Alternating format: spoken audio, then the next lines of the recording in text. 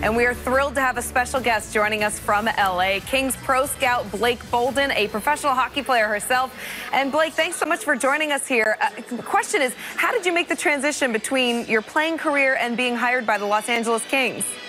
Well, right now I'm still playing, and I'm really excited that I am able to still play in the PWHPA, heading to Philadelphia this weekend. But I really just came here with the Black Girl Hockey Club, just trying to watch a hockey game, and Luke Robitaille introduced himself and asked me if I had ever had any interest in scouting. And I said, you know what, let's see what that's about.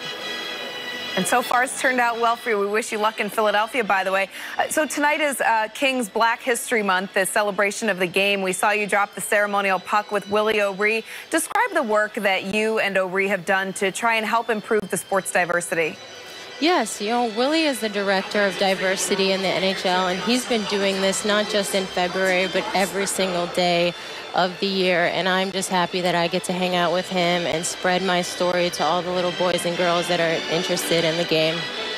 Well, you certainly are doing just that, and an inspiration to everyone watching you and watching your career. It's been fun to see, and now you also join a small but growing list of women in the front office of NHL teams. How significant is it that these barriers are really starting to come down, Blake? It's really cool to see. Honestly, Cami Granato was the first to do it, and I'm really proud to be a part of the Kings organization right now.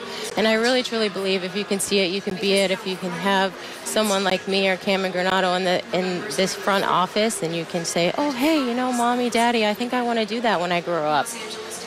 Yeah, it's unreal. You guys are such role models. It's certainly inspiring to see the work that you're doing. And also with this Kings team, this is a team that's in the middle of a rebuild, Blake. And when you're out there scouting future talent, what types of players catch your eye to try and help improve this organization?